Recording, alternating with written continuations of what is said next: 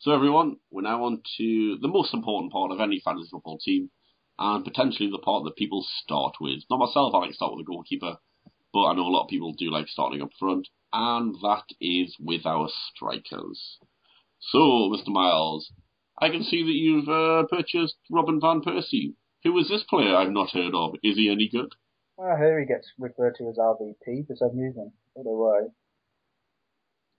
Yes, I mean, he's £14 million, but he did score a sick amount of goals last season. Yeah, again, apart from going Suarez, which no idea what's happening with him. So Plus, he's got a 6-match ban to start the season off with, so you'd be stupid to go with Suarez. that's true.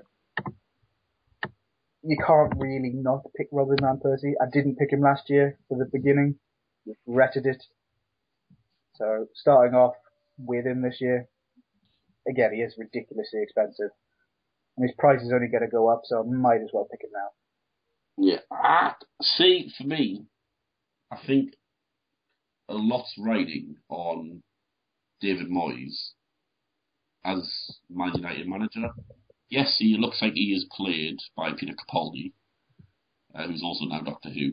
I just think he could very easily, you could very easily have a shit season, despite all of the quality that's there, like a Robin Van Persie, because they're missing Alex Ferguson, which is why I've went Wayne Rooney, because I think he's going to be a Chelsea player by the end of the transfer window.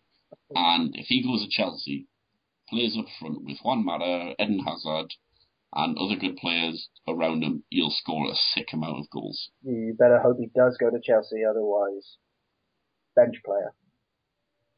He's not going to be on the bench. Even if he doesn't go to Chelsea, he's going to play as like the top of the diamond in the midfield. So he's still going to get goals and assists. And for the kind of value difference, £3.5 million,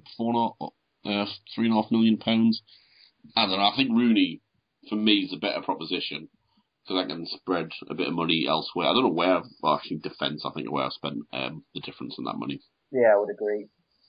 Potentially, if Chelsea do sign him, there will be a big switch for me, and Rooney will be a pick.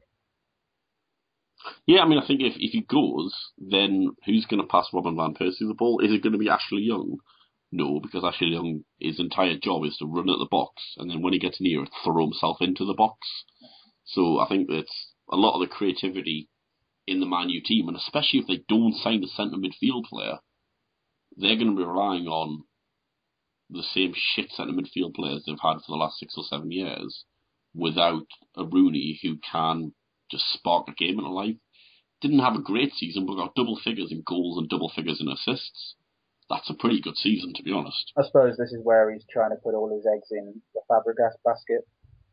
Yeah.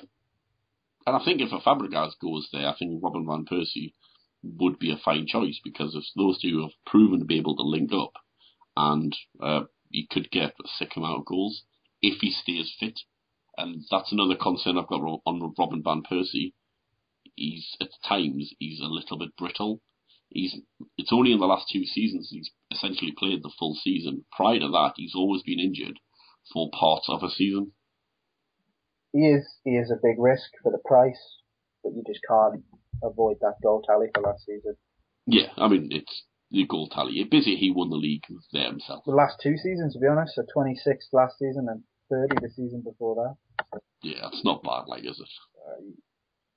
He's hard. So, he's hard not to drop. For our next player, we're going to have a look at the brown girl in the ring, Boney M himself at Swansea, who, as somebody who's never played in the Premier League before, is valued at £8 million. And the reason for that is that in the Dutch league, he scored 36 goals in 36 games. Player of the year. Yeah, it's not bad. I know the Dutch league isn't the greatest of leagues, but, I mean, Kezman and Macaroni would suggest, and also Alfonso Alvarez would suggest it's a shite league, but I think there's something about you where you can get 36 goals in 36 games. Again, he's already had a nice start to Swansea's campaign. Europa League, got 2 goals. Second one was a bit of a tap-in, bit of lucky, but he was in the right place at the right time. Exactly. It's not like they've got quite a nice creative side there, even though Wayne Routledge plays some, but players like Pablo Hernandez, Michu, kind of De Guzman, as you've put in there, feeding off him, I think he'll get chances, and if he can start putting away goals, Swansea could be a decent force. So much so, like the likes of like Liverpool and now Everton should be looking over their shoulder. Oh, well, they're not going to be not in the top 10, I don't think, and they're easily knocking on the door of 7. Yeah, plus Laudrup is a super handsome man. He is, yeah. So if you'd like to say why you've went Lukaku. You look at who Chelsea got up front, unless they do sign Wayne Rooney or somebody else. Yeah, that's the big thing. If they don't sign Wayne Rooney, then fair enough, Lukaku. If they do sign Wayne Rooney, Lukaku's never going to play. Oh yeah, if they do sign Wayne Rooney, I'm going to have a major shuffle around. But at the moment, Demba Ba, £7.5 million signing last January. They don't even know who he is now. Yeah, despite being a far superior player to Torres, will never play. Someone should really get the checkbook out and buy him back. Yeah, he's never going to come back. No. But yeah, Lukaku got, 20 goals last season at West Brom? Yeah, and again, he's already said for the opening fixtures, the fact that Fernando Torres is going to be playing the game for Spain. He wants to rest him and the likes of Mata. So, only leaves the door open for Lukaku. And he's had a mint pre-season. He's already scored a handful of goals for them. Yeah, I mean, he's a big lad. He's only 21, and he's an absolute beast. And we know that Mourinho loves Didier Drogba, and that kind of lone, powerful front man, the kind of player that can play up front on their own and still challenge 2, 3, even 4 of the centre halves, something that Didier Drogba, as a front man, did better than really anyone else along the same time. Plus they're playing Hull as the first game of the season. Yeah, actually, aren't they playing the sides of which you've filled your team with?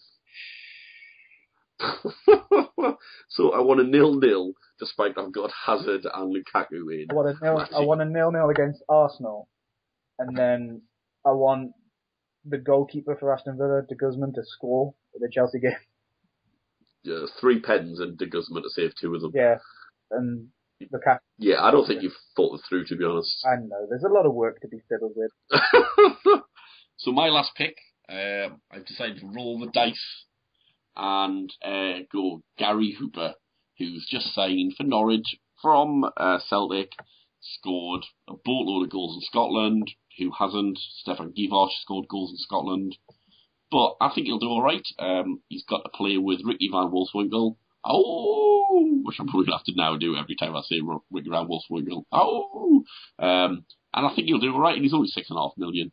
Yeah. So he's basically my cheap option. For an extra £500,000 again, you can go Ricky Van Wolfswinkel. Oh, so I'm not going to say if you say it, because then you'll say it over and over again. No, but I think Gary Hooper knows British football better than the other player does. And I think he'll settle in better. And I generally think he's a good player, to be honest. He's quick. He's got an eye for goal. I think he'll do alright. Norwich have made some decent signings this season, I'd say. Yeah. I totally agree. I think they've done a cracking little job in the transfer market. It's almost like they've spent the additional money that clubs now have to improve their squads. If only other teams who used to be managed by Chris Hughton could do that. Yeah. I suppose my only concern about him is that it's still in for another striker. So if they bring in another striker, that means they'll have 3 quality strikers. Plus they'll have Becchio as well, ex-Leeds player. Yeah, Becchio is shit.